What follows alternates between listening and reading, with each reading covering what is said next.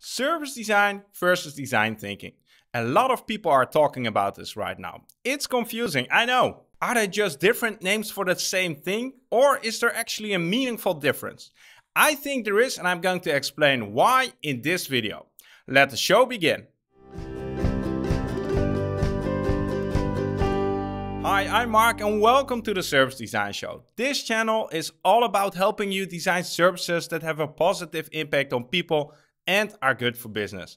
We bring you new videos every week, so if you want to level up your service design skills, make sure you click that subscribe button if you haven't done it already. Like I said, I'm all about helping you to design services that are good for people and business. And one of the challenges is to explain to people if they need design thinking or service design. Personally, I've been using the term service design since 2006 to describe what I do.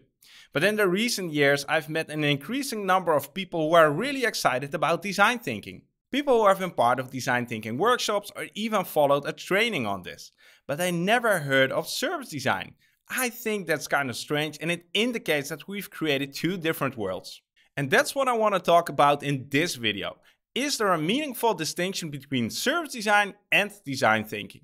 Most of all, I want to stress that this video is not intended as a semantic discussion about the definitions. I usually try to avoid those as they are rarely constructive. So this is primarily an invitation to learn about the different perspectives on this topic, and I'm going to share my personal take on this in this video. Which term do you prefer to use? Leave a comment down below and let us know why. To understand how the two terms came into being, we need to go back in time a little bit. Design thinking really started to get traction around 2007 and 2008. Around that time, there were a few inspiring TED Talks and the book Change by Design was published. And design thinking has been gaining more and more momentum since then, especially in the recent years. When we look at the history of service design, we can see that it has been described in scientific literature around 1980 already. And since 2000, it has been really gaining momentum. The momentum of service design has really picked up since around 2007 with the relaunch of the Service Design Network and the yearly conferences that followed. Also, the book This is Service Design Thinking has definitely helped to popularize the field. Now let's look at what these terms actually describe. Design thinking has been popularized by IDEO. When I have to describe what design thinking is, I usually say that it's a way to describe how designers think and work. It seems that design thinking has been invented to close the gap between business and design.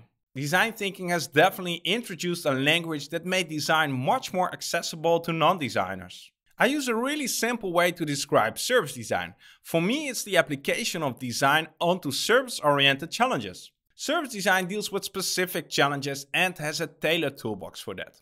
For me, it's like we have the practice of economics and the specialized field of behavioral economics. That's also the way I like to think about design and service design. So if we look at what service design and design thinking have in common, you'll see that there's a lot actually. Service design and design thinking often talk about the same attitude, approach, mindset and tools. When you search on Google for both terms, and for instance look at the images, you'll most likely find similar things. The double diamond to describe the process and tools like personas or empathy maps.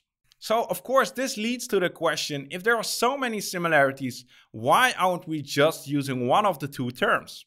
My answer is that the only meaningful difference is that service design describes a quite specific problem space and design thinking doesn't.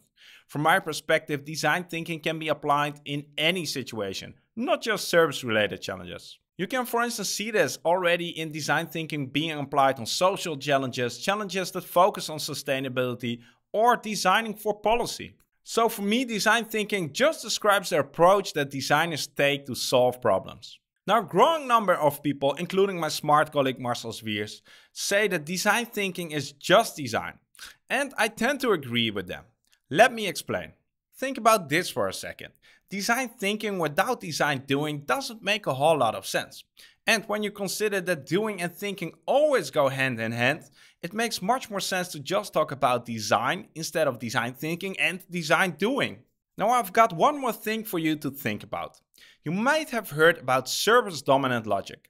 If you haven't, be sure to check out the episode with my friend Maurizio who explains this in depth. One of the things that service dominant logic tells us is that every business is a service business. So if we follow this logic, we could say that as soon as we start applying design onto business challenges, we're doing service design by default. Interesting, isn't it? And I suspect that this is what is causing the great deal of confusion between service design and design thinking. Because a lot of the times design thinking is used within a business context. So people who are in a design thinking workshop or project, for whatever that might be, are very likely to be designing or redesigning a service without actually realizing that. So let's try to recap. Design thinking for me is just a language that describes how designers think and work. And as soon as you start applying design thinking, it becomes design doing. And from that moment, it makes much more sense to just talk about design instead of making the distinction between doing and thinking. And when you use design to solve service-oriented challenges, it becomes service design. I think both terms are useful. It's just important that we use them in the right context. So that is my perspective on the distinction between service design and design thinking. But I'd really like to know which term do you prefer to use, service design or design thinking, and why? Leave a comment down below and let's try to have an informed discussion together. If you know someone who might benefit from what we've just discussed in this video, I would really appreciate it if you share this video with them. And if this is your first time here, make sure you click that subscribe button so you won't miss any of the new videos that will be coming out. Thanks for watching and I look forward to see you in the next video.